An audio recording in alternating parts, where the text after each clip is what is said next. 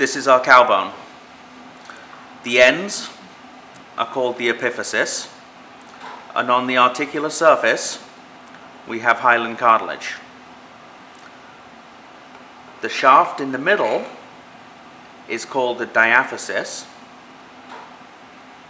Around the outside of the bone we have the periosteum. The bone is formed by compact bone that we can see here and spongy bone at the ends. The cavity in the middle here is called the medullary cavity, which contains yellow bone marrow, which is adipose or fat. In the spongy bone we have red bone marrow. The red bone marrow is responsible for making the formed elements in the blood. Now let's take a closer look.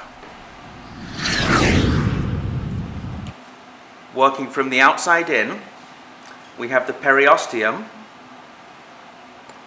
which is composed of two layers. We have the outer fibrous layer and the inner osteogenic layer here.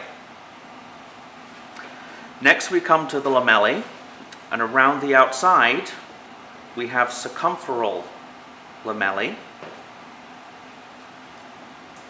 and then further in we have these concentric lamellae which form the osteons. If we turn it slightly, we can see that the orientation of the collagen fibers is in a different direction in each concentric layer, which helps give the bone strength. On the inside here we have the endosteum, and then we can see the spongy bone. These are the trabeculae here, and the red bone marrow, which is responsible for making the formed elements in the blood. If we turn it sideways, we can see here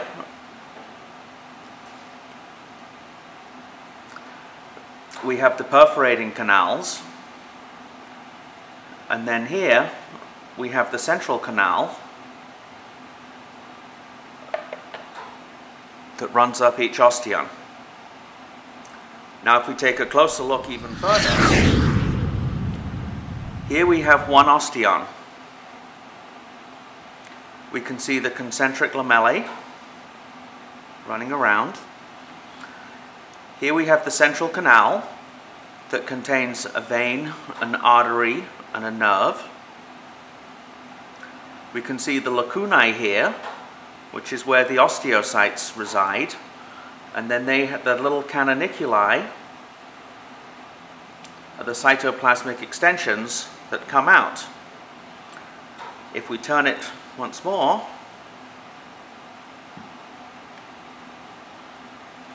we can see the osteocytes represented in the lacunae here, with the canoniculi going to the other osteocytes, aiding in communication and the transfer of nutrients.